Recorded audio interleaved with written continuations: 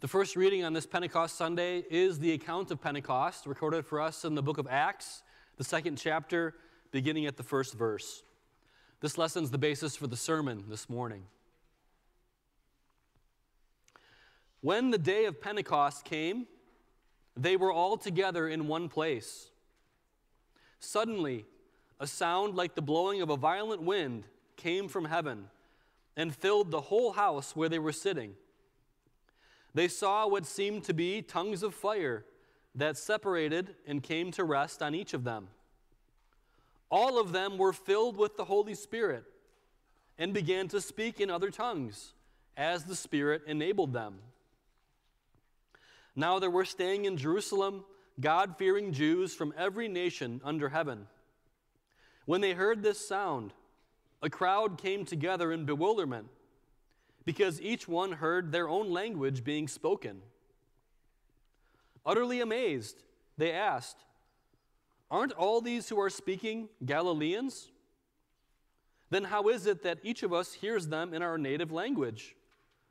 Parthians, Medes, and Elamites, residents of Mesopotamia, Judea and Cappadocia, Pontus and Asia, Phrygia and Pamphylia, Egypt and the parts of Libya near Cyrene, visitors from Rome, both Jews and converts to Judaism, Cretans and Arabs. We hear them declaring the wonders of God in our own tongues." Amazed and perplexed, they asked one another, "What does this mean?" Some, however, made fun of them and said, "They have had too much wine." Then Peter stood up with the 11, raised his voice, and addressed the crowd. "Fellow Jews, and all of you who live in Jerusalem, let me explain this to you. Listen carefully to what I say. These people are not drunk, as you suppose. It's only 9 a.m. No, this is what was spoken by the prophet Joel. In the last days, God says, I will pour out my Spirit on all people. Your sons and daughters will prophesy. Your young men will see visions. Your old men will dream dreams. Even on my servants, both men and women, I will pour out my Spirit in those days, and they will prophesy. I will show wonders in the heavens above and signs on the earth below, blood and fire and billows of smoke. The sun will be turned to darkness and the moon to blood before the coming of the great and glorious day of the Lord. And everyone who calls on the name of the Lord will be saved." The word of the Lord. Grace and peace to you from God our Father and from our Lord and Savior, Jesus Christ. Amen. Before we dig into our first reading today, and actually part of our second reading as well, let's ask for God's blessing in prayer. Come, Holy Ghost, guide divine, and cause the word of life to shine. Teach us to know our God aright, and to call him Father with delight. From every error keep us free. Let none but Christ our Master be. That we in living faith abide, in him our Lord, and with all our might confide. Amen.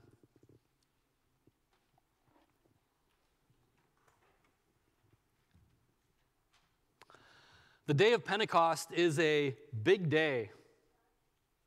That's why we celebrate Pentecost every single year.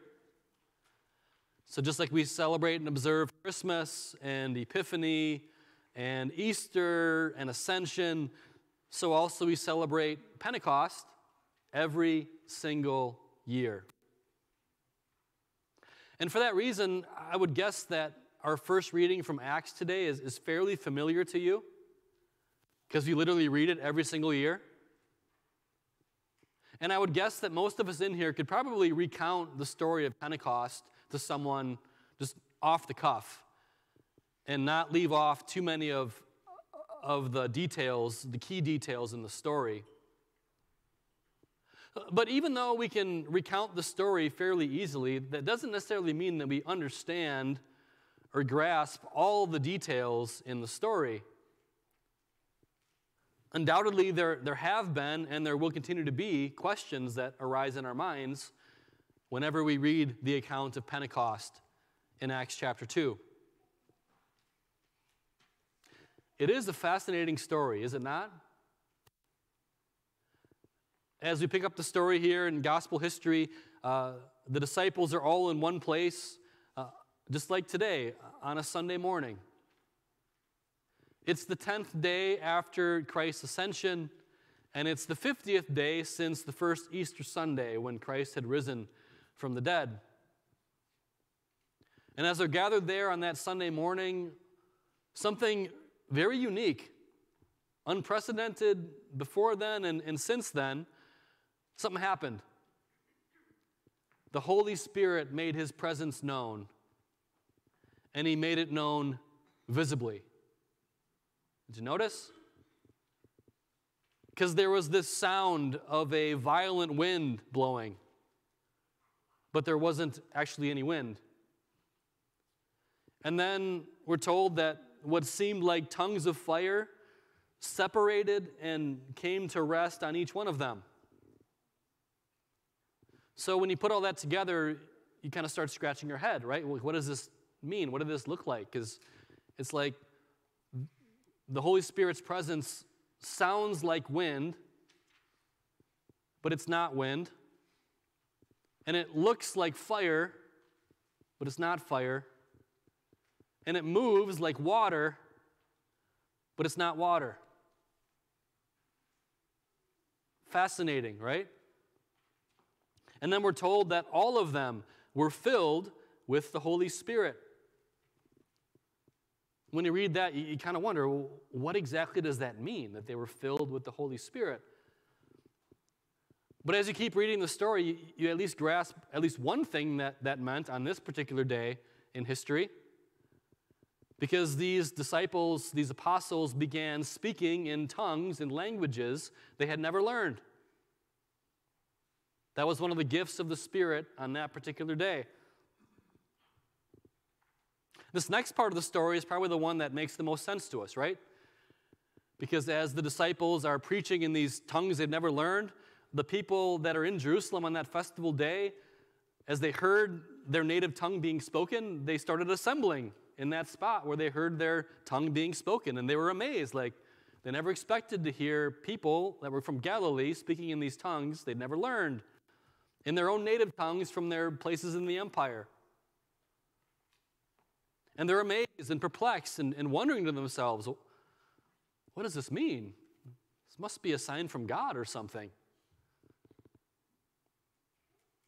But then did you catch what some others present there that day said about the disciples and the believers? They observed this whole thing taking place, and they said, oh, they've had too much wine. That's what's going on here. But that's actually what Peter had to get up and address, right, in the first part of his speech, because he had to get up and say, no, listen to me, guys. That's not what's taking place here. These people are not drunk as you suppose. No.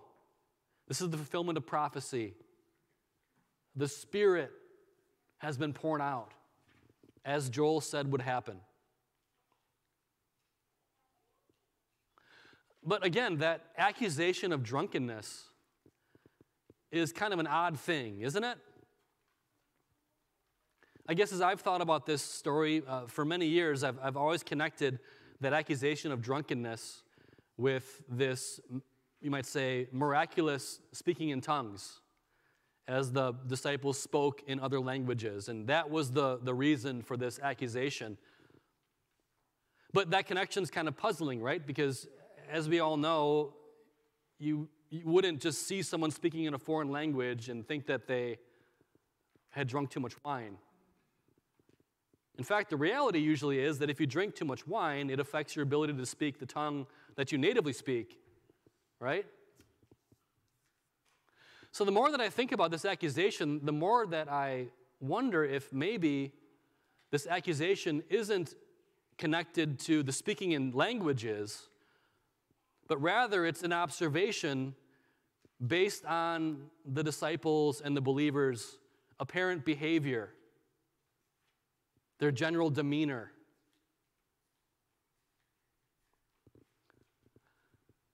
I don't know, as you picture the disciples and the believers gathered on this Pentecost day, don't you picture them in a happy, joyful mood?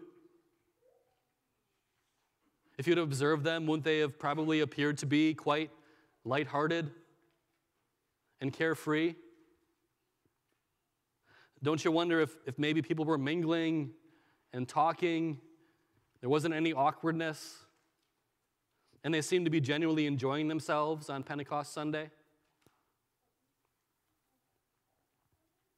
Now think about it. When you're walking downtown on an afternoon on a Thursday, say, and you walk by an establishment with a little outside patio, and everyone seems happy and joyful and lighthearted and carefree, and they seem to be genuinely enjoying themselves, what do you think to yourself?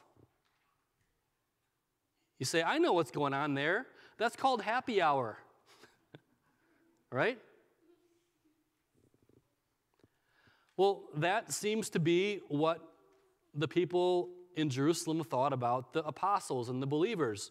They sized up the commotion surrounding them from a distance without listening to what they were saying, and they thought, I know what that is. That's happy hour. Someone got the party started really early this morning. But again, Peter has to get up, right? And he has to say, folks, this is not what's going on. These men are not drunk. It's not happy hour, as you suppose. No, the Spirit has been poured out, as God said the Spirit would be.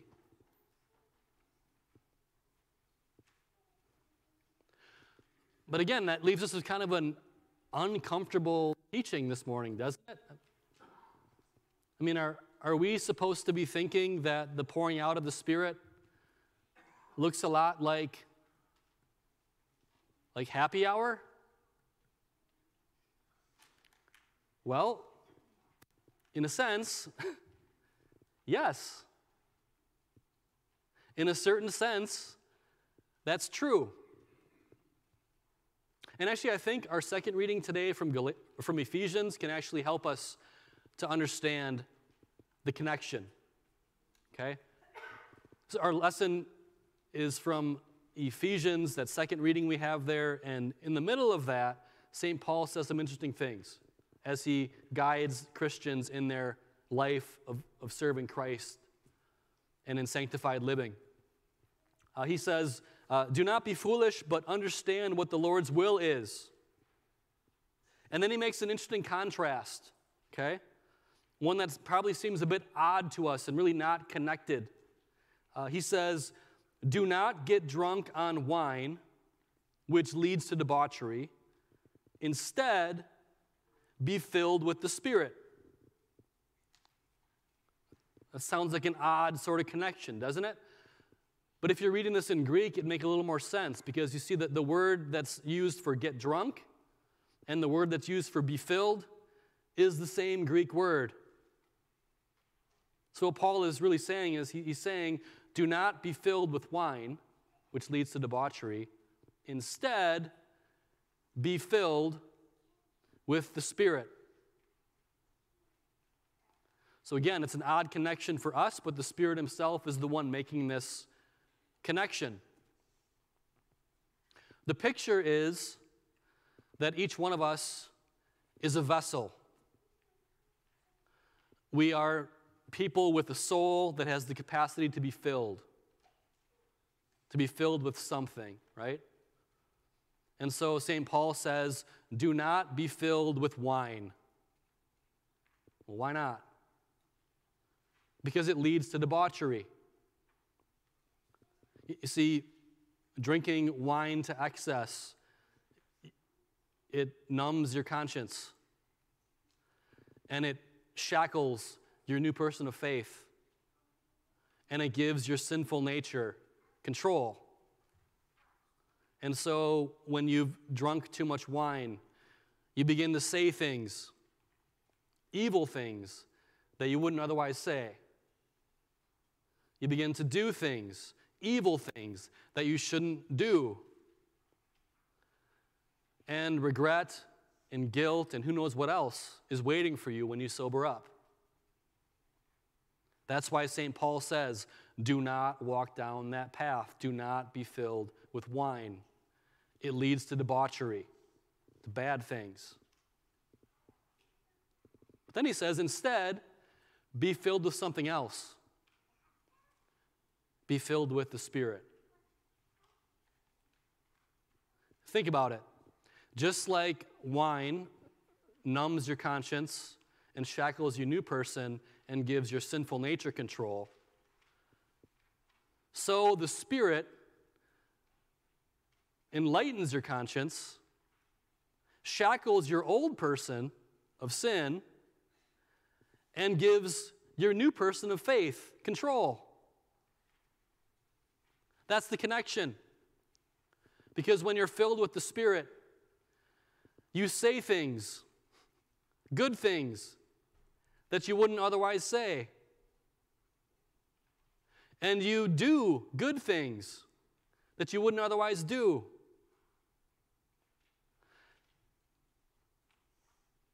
And in that way, God is glorified. And you're emboldened to live in a way that you wouldn't otherwise live, but it's a good thing. I think St. Peter actually is a great example of how this is true.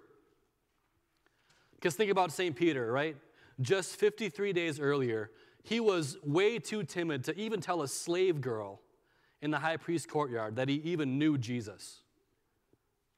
He denied it with an oath 3 times. I do not know the man. No connection to him at all. Scared of telling a slave girl he belonged to Jesus' group of disciples. And yet here he is on Pentecost Sunday. 53 days later, he gets up and tells everyone there, thousands of people, that he's a disciple of Christ. And he also convicts them of actually calling for Jesus' death. And he proclaims repentance and faith in the name of Jesus Christ, whom they had crucified. What accounts for the difference? He wasn't filled with liquid confidence. He was filled with the Spirit.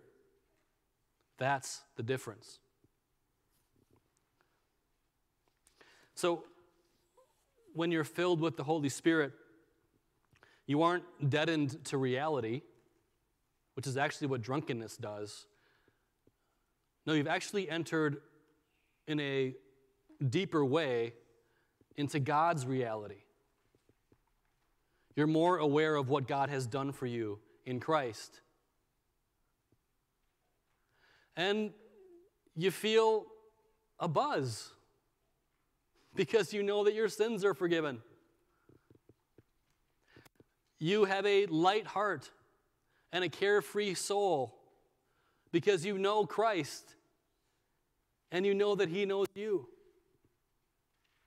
There's a spring in your step because you know that you have a Father in heaven who is watching out for you and looking out for you. You have this happiness and joy that transcends understanding because you're filled with the Holy Spirit. People might even wonder, as they see you in this mood, they might even wonder, like, what's that person on? And the answer is the Spirit. But it's not always that way for us, is it? We are not always lighthearted and carefree.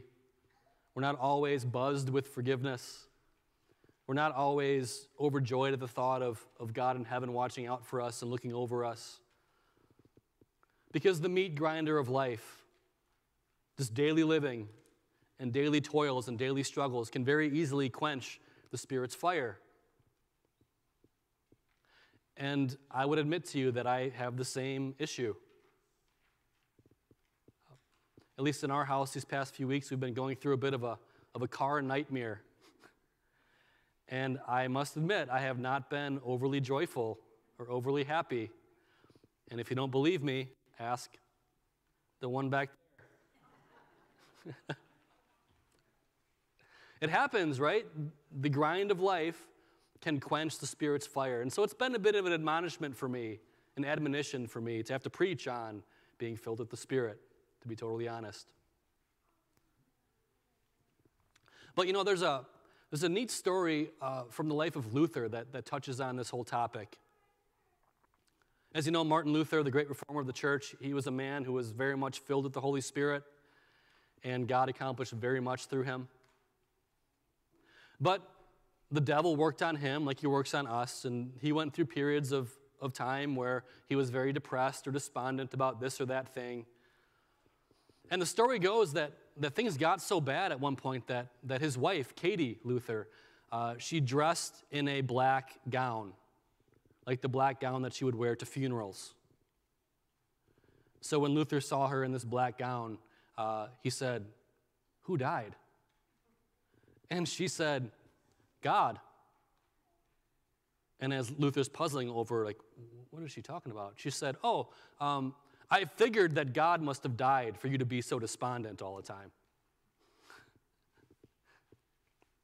And Luther got the point, and it was helpful to get him out of his period of despondency, because of course God had not died.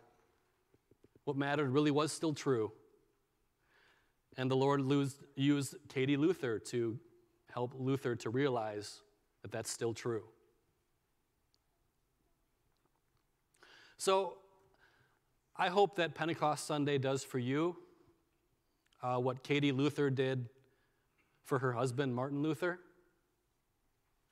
I don't know all of what you're going through right now in your life, what troubles are troubling you, what burdens are burdening you, what frustrations are frustrating you, what hardships you're enduring. I don't know all of that. And I'm not trying to minimize any of those things, because they certainly are undoubtedly heavy and weighty and burdensome.